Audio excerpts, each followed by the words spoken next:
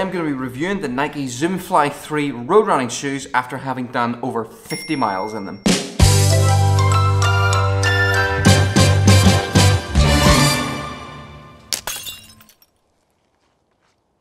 These are the Nike Zoom Fly 3s, a running shoe designed, in Nike's words, for runners who want to run long distances fast. I have now done over 50 miles in these shoes, so I feel like I am in a good position to give you a good review, a good update on what I think about these shoes. I'm going to have a look at the shoe itself, and then I'm going to go into the pros and the cons before giving you my conclusion, having put over 50 miles into these shoes. So if you look at the shoe itself, you can see it's got this really thick foam heel on it, and inside that heel is a carbon plate that runs up the full length of it, which apparently is there to increase responsiveness of the shoe as well as its longevity. The upper on the shoe is made from this really light, almost sort of rubberized plasticky material, which feels very light. And then on the top here you can see that the fitting's slightly strange, because rather than using the laces to hold you in, it's got this like neoprene sleeve, so it stays on your foot even without the laces being in. Now you may have heard the word carbon plate and be thinking, oh, is this like the Vaporflies, those cheat shoes as they've been called? Well, not quite. While this is sort of a cousin of the Vaporflies, it doesn't have the same performance claims. It uses a different foam. It's a more dense foam. It's not as bouncy. So yeah, don't get these thinking they're pretty much exactly the same thing as the Vaporflies, the 3% shoes.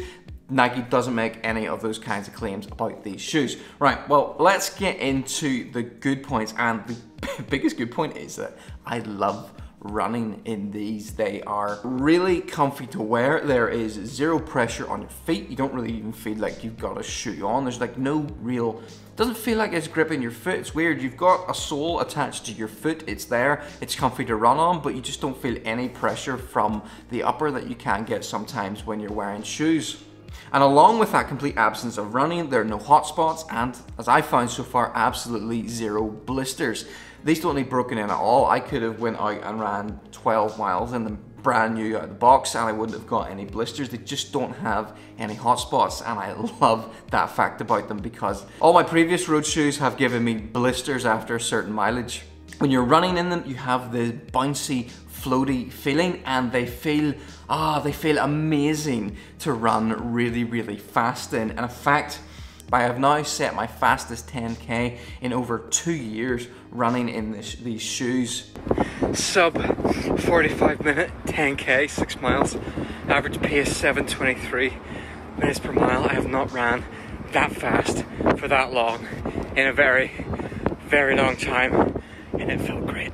I just love how they feel when you're running really fast in them. Now when you are running, they do seem to promote a forefoot or forward foot strike rather than a heel strike. They actually feel weird to heel strike in, because the heel has got this such a narrow point on it.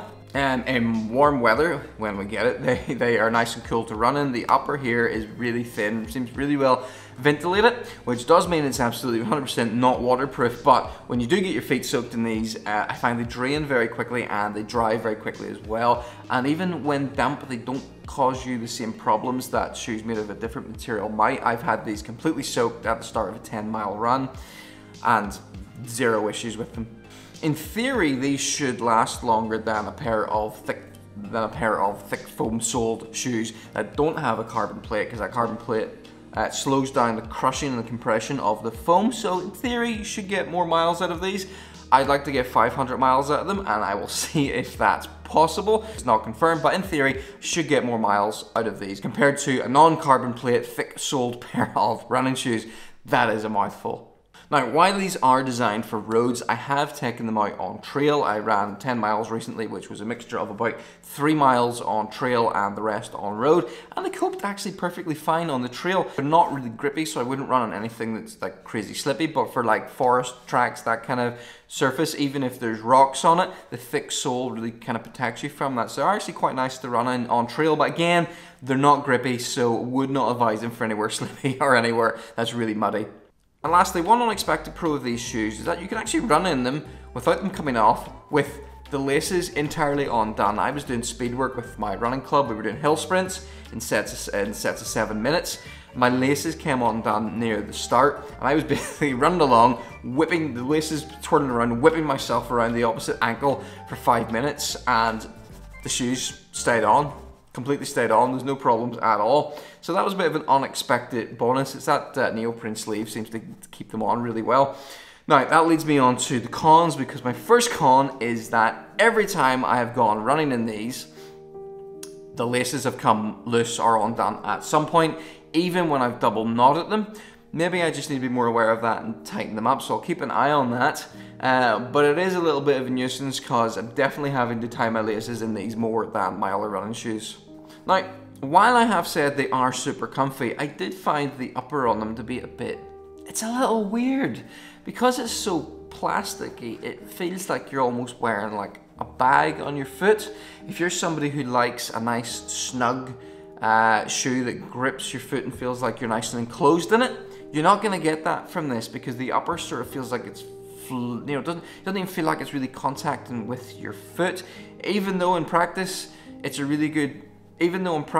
super comfy, there's just something a little bit weird about that upper.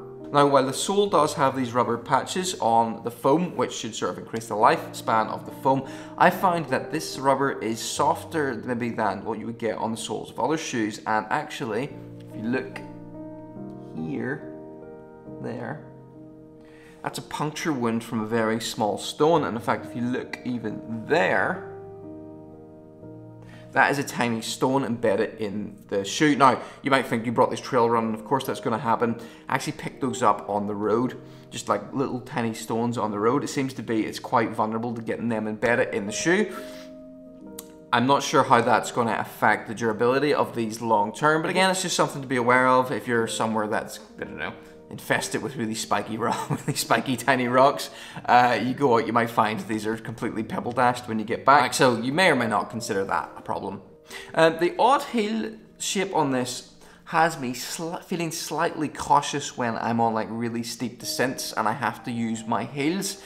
It's weird. I don't know if it's just psychological, I haven't got used to it, but there is something weird about hitting that heel, especially if you were on trail. It just feels slightly odd. So I have found myself running downhill maybe slightly slower than I would have otherwise.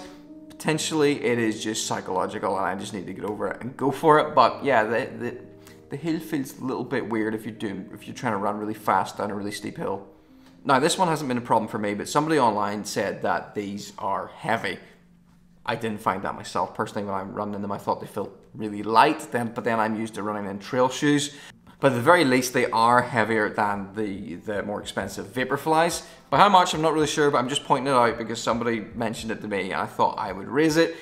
Do your own research, you can decide whether they feel heavy or not. But as I said, it's not been a problem for me. And lastly, they're still a premium running shoe. Yes, they're £100 cheaper, but when something's £100 cheaper, you have to ask, how much does it actually cost?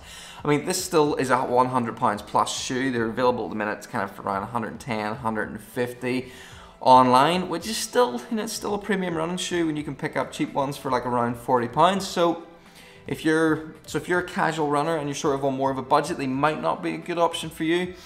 But in conclusion, how do I feel about these shoes? Well, my conclusion is that these are potentially, even with all those cons, these are my favorite running shoes ever. And I really mean that. I absolutely run. I absolutely love running in these. I love running fast in these. I love the fit of them when they're running. I love the fact that I finally have a pair of running shoes that don't do any kind of rubbing hot spots or any kind of blisters over any kind of distance. Yeah. When I go out running in these shoes put a big smile on my face. And for me, that's what running is all about. And that is how I will judge these shoes. So despite any of the cons, for me, it comes down to the smiles per miles, and I'm getting a lot of smiles per miles off of these shoes.